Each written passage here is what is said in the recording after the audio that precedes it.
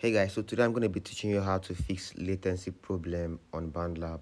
If you are using a Bluetooth headset or if you are using a Bluetooth earpiece to record, in fact, if you are connecting via Bluetooth, it's definitely going to lag.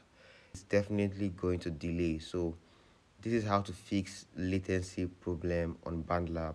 Now let's start. I'm going to play this track, and you'll notice that the beat is faster. The beat is faster than the voice.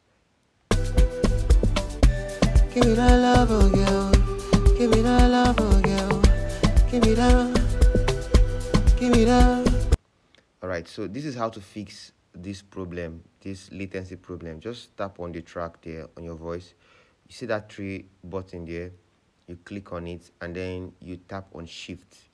Yes, click on shift. Now what we're going to do is I'm going to take it backwards. Mine, I've noticed that mine always synchronize at minus 150, around 150 to 153. So just try yours.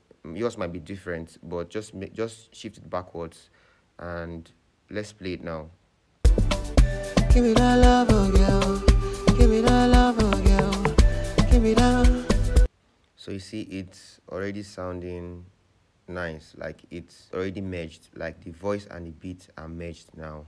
So this is basically how to just fix the latency problem. The beat might be faster than the voice, or maybe your voice might be faster than the beat.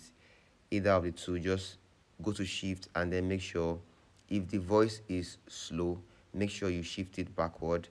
If the voice is fast, shift it forward.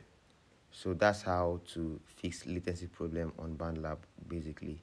Let me know if you have any question. Let me know on the comment section.